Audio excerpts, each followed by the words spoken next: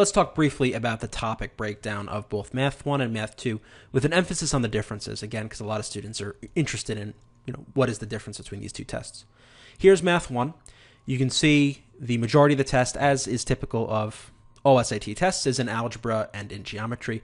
The big difference here in geometry is in Math 1, you've got this plain Euclidean geometry, things like circles and squares and areas and Pythagorean theorem and all that kind of stuff, finding the distances between things.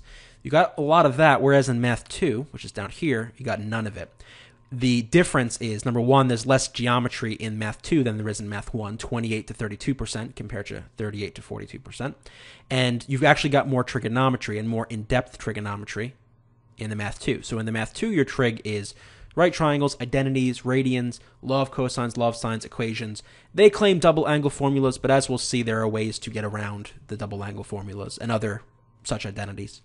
Whereas in Math 1, it's just right triangles and identities, which is basically like Pythagorean identity, sine squared plus cosine squared equals 1, that kind of thing.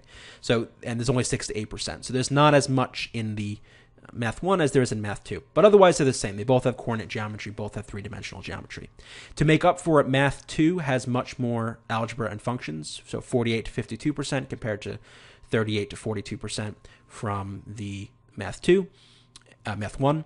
And the types of functions you're going to see in Math 2 are generally going to be more complex. You'll see linear, polynomial, rational, exponential, logarithmic, trigonometric, inverse trigonometric, and so on.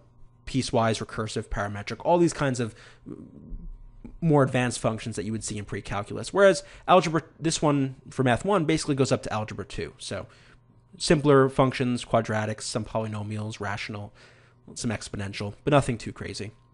Otherwise, though, the tests are basically about the same. There are some differences in the data analysis in terms of regression, which we've talked about before.